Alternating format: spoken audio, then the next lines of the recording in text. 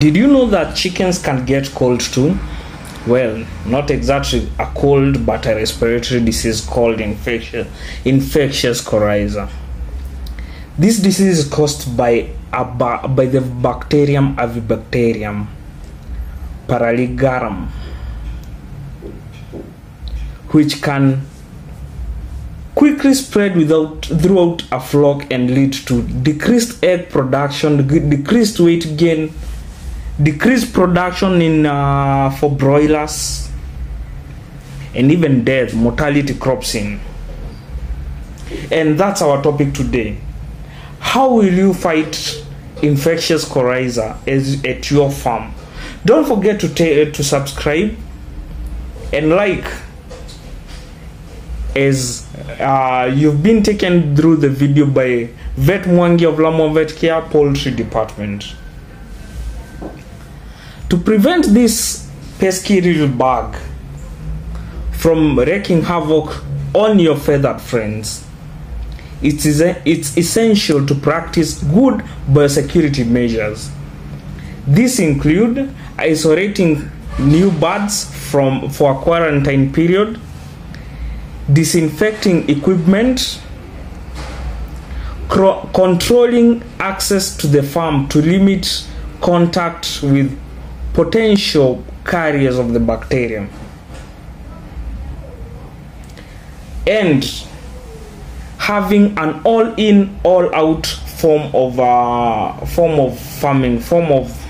flocking, whereby you bring in day olds and they mature at your farm and clear them at the very same stage, after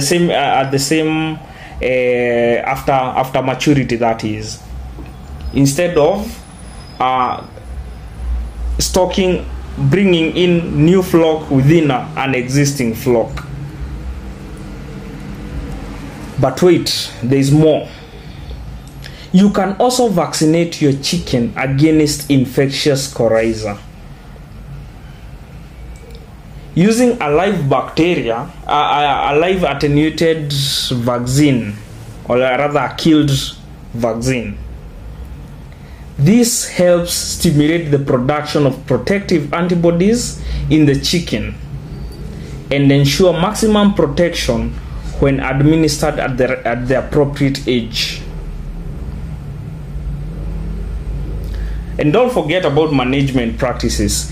Regular cleaning and disinfection of the chicken houses, feeders, waterers, as well as adequate ventilation and stocking and reducing the stocking density can all help prevent the spread of the disease. But if an outbreak does occur, don't fret.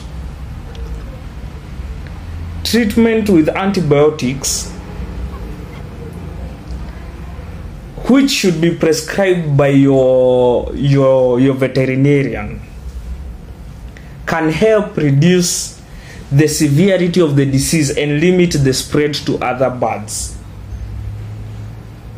However, it is important to note that the use of antibiotics should be restricted to cases where the benefits outweigh the risks,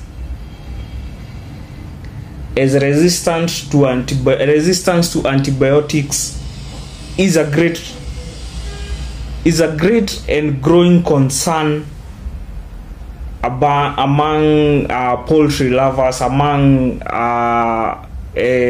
individuals, veterinarians.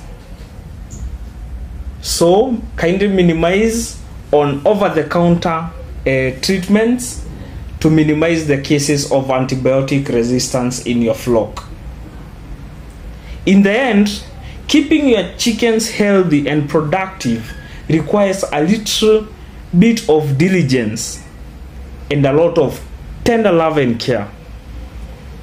By practicing good biosecurity measures, vaccinating against infectious coryza, and maintaining proper management practices, you can ensure your feathered friends stay healthy, happy, for years to come.